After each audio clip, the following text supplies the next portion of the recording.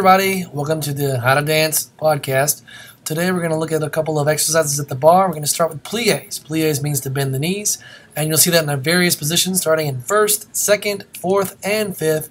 There will be a stretch between each one, and you'll see a couple of viewpoints in order to get a full understanding of how the body works in that fashion.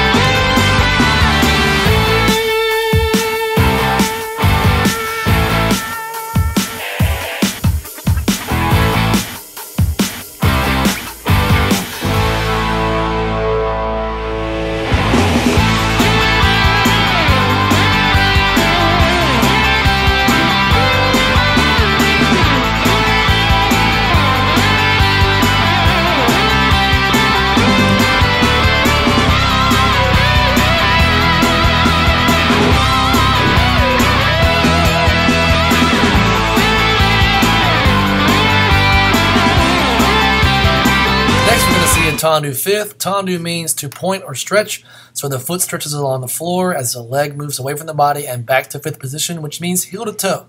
You're going to see a short combination with a couple of changes of weight. Then you'll see a short stretch called cambre, forward and back, or side to side, depending on the way the dancer is facing.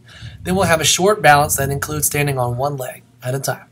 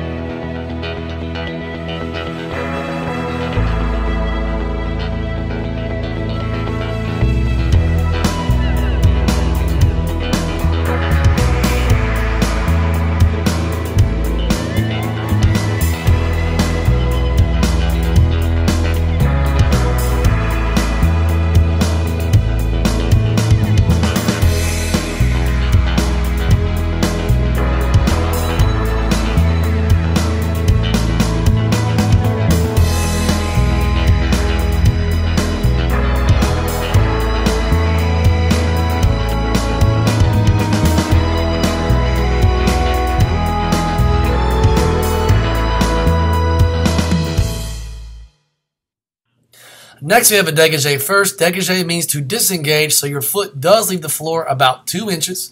After that, you're going to see it in two positions. You have first and fifth. First is heel to heel, fifth is heel to toe. The dancers do 8 of one and then 8 the other leg, and then 4 and 4 and 2 and 2 and 1, 1, 1, 1. From there, we have a basic calf strengthening exercise going from plie, releve, which is heels down, heels up, and then eleve, which is keep the legs straight and the heels go up and down. It's 8 and 16 of each.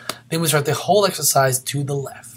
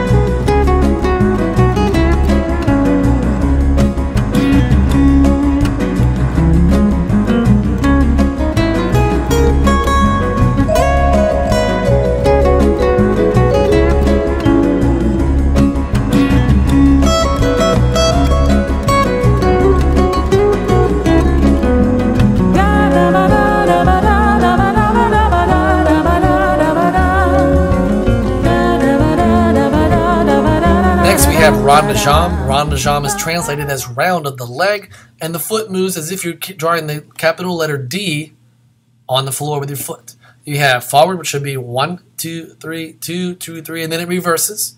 From there, we have a brief adagio where the leg will go off the floor through passe, which means toe to the knee, and then to the arabesque. At the end of that, we have a balancing attitude where the dancers try to maintain their balance in a very tall, extended position. That exercise will be done on both sides.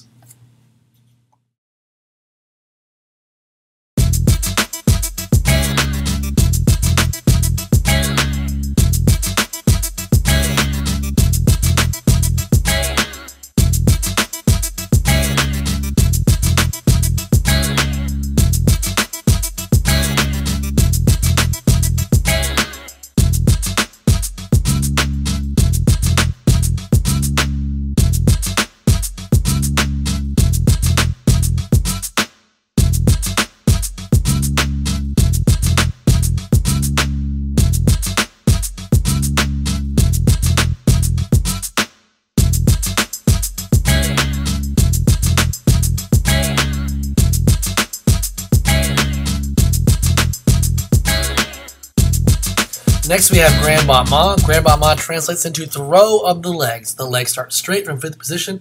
It can go forward, side, or back. The leg goes up and then comes back down, side, and back. After that, the dancers will do a brief stretch.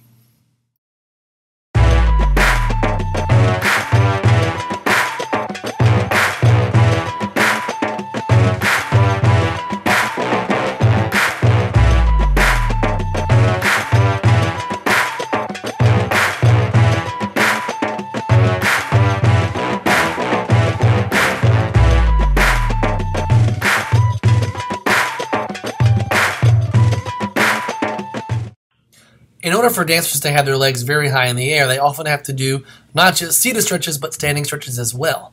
The following stretch you're about to see is called foot in the hand stretch, and it sounds exactly like it means. Foot goes to your hand, it goes front and then side, and you do a little bit of cambre with the foot in the hand to just get a little extra stretch when you need it.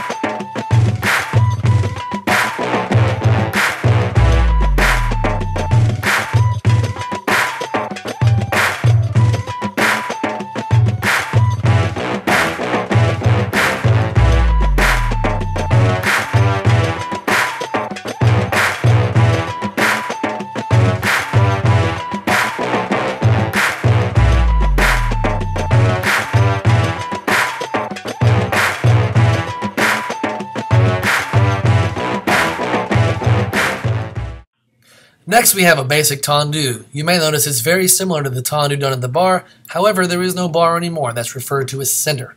An average ballet class spends about 30 minutes at the bar and about 45 minutes to an hour at center.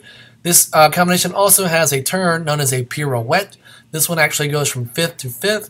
You'll see the combination once with the balance and once with the pirouette.